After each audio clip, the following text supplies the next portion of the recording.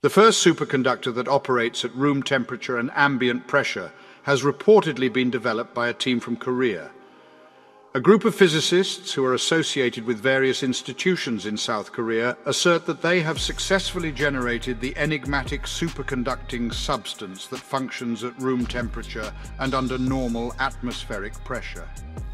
It is important to note that their findings have not undergone the process of peer review. 2 articles have been uploaded by these researchers onto the ArXiv preprint server. For over 100 years, scientists globally have been diligently seeking a specific type of substance that possesses the ability to transmit electrical current without any impediment. The discovery of such a material would have profound implications for the electricity industry, as it would eliminate the dissipation of electrical energy as heat during its transmission along power lines.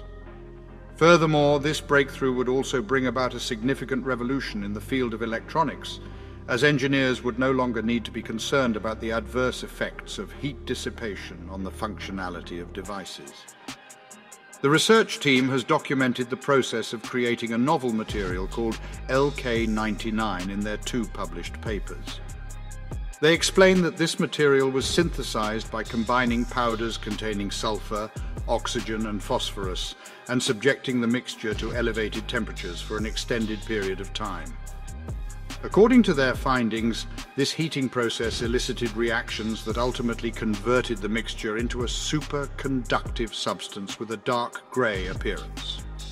The team asserts in their research papers that they conducted measurements on LK99 samples while subjecting them to electrical currents and observed a significant decrease in sensitivity, almost reaching 0.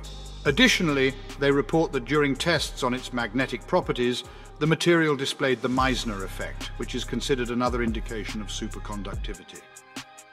According to this test, the sample should have exhibited levitation when placed near a magnet.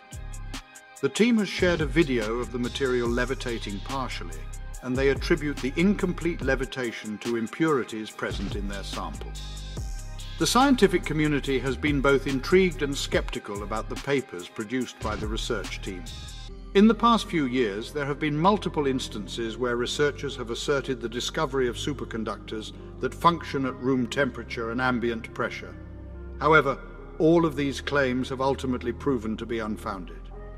In response to this skepticism, the researchers behind this new endeavor have proposed that others replicate their experiments in order to validate their findings. In the event that their assertions are proven accurate, the team residing in Korea will have achieved a momentous feat in the annals of physics. Undoubtedly, this achievement will bring about groundbreaking transformations in the field of electronics and will assuredly result in the conferral of Nobel accolades upon all individuals involved. To support our channel's growth and ensure broader awareness, kindly hit the like and subscribe buttons. This will help us reach more individuals and disseminate valuable information. Thank you in advance.